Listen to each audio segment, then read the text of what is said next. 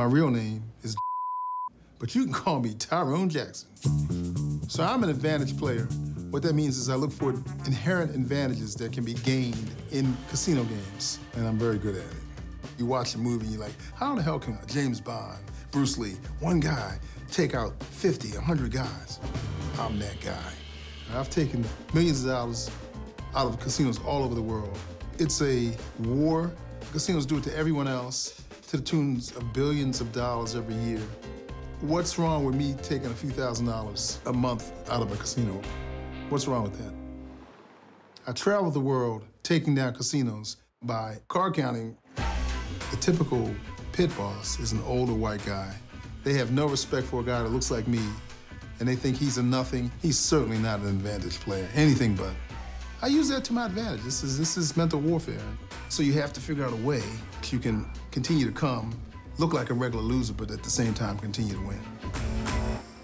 I developed many different personalities to achieve those goals. The athlete.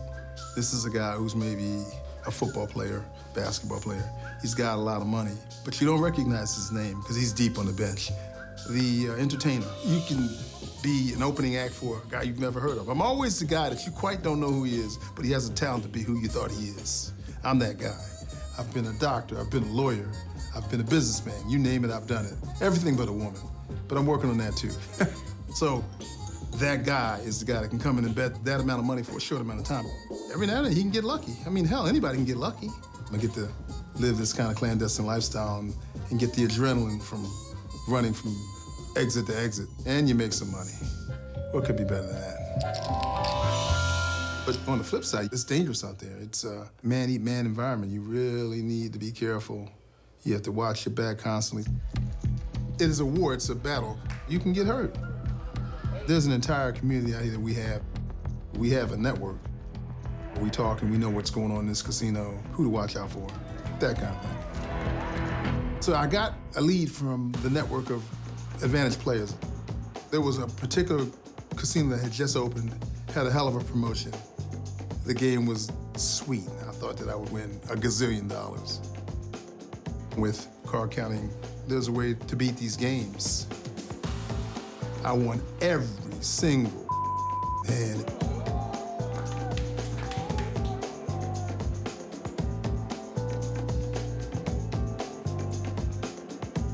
It was only a short amount of time, maybe 15 or 20 minutes, and I was up 20,000. Immediately, I could feel the tension at the table. Knew they weren't happy with me winning that amount of money, and especially in that short amount of time. They started not to like me. At first, it was, oh, how you doing, Mr. Jackson? We love you, blah, blah, blah. Then it was like, oh, here comes this guy again. You know, they're whispering in the radio. They were out to get me.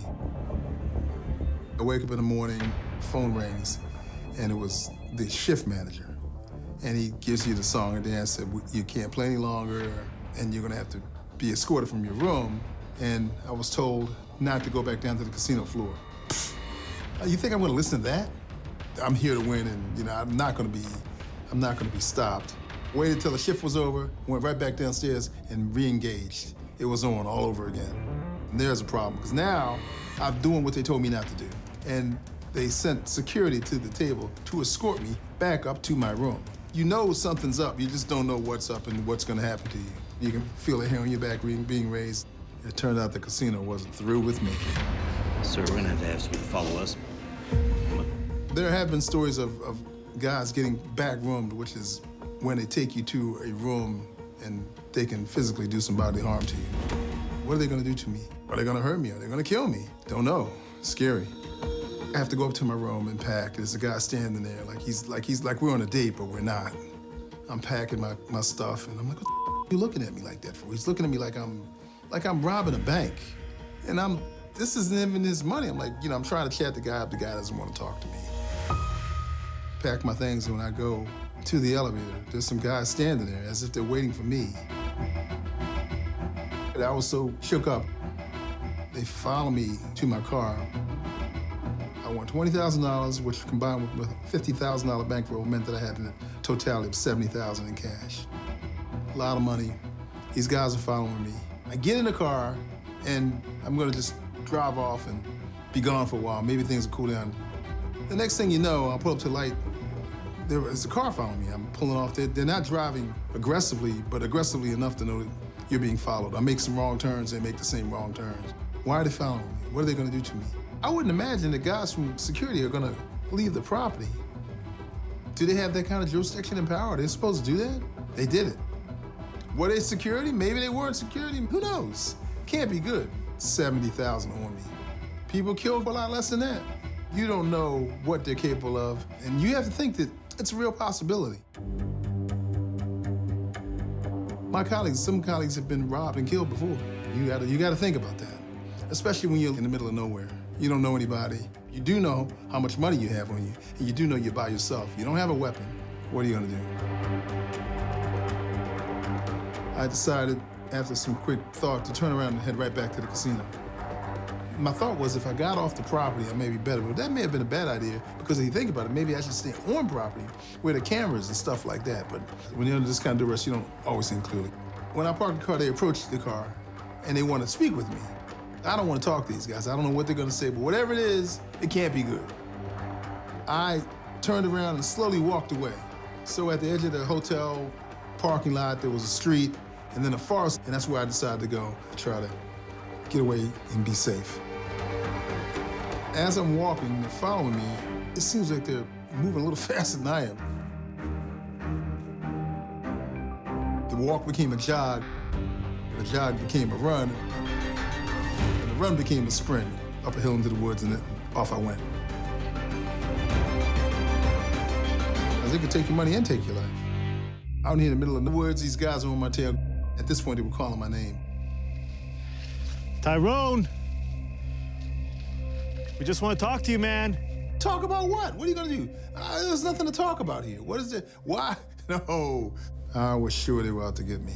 I'm not gonna give you a chance to me up. You're gonna have to work real hard to me up. I'm not gonna give you a chance.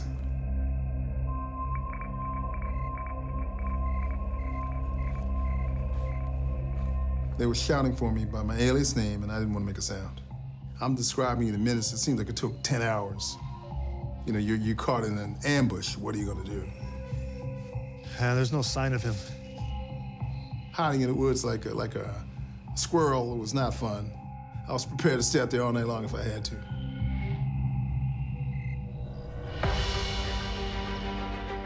After a time, I ended up bolting for the parking lot to try to get away as fast as possible. Got in my car and got the hell out of there. I come up to a light that turns red and I run through the light, get on the expressway, and I'm doing like 300 miles an hour. I even felt like the cameras at the toll booths were watching me. I've never felt so paranoid in my life. It's like, well, we know where he is, and I didn't feel comfortable until I got out of the state. I've never had that feeling before in my life. I can't describe it to you other than say that. I got away with it, and I was $20,000 richer. Ultimately, the money and I got home safe, and we were blessed to be alive. So there's been a few times I've had some extraordinary wins that stick to me to this day. On more than one occasion, I've won more than $50,000 in one shoe in blackjack. To make $50,000 or more in 10 or 15 minutes is, I mean, who does that? You don't feel bad about taking that money? I don't feel bad at all.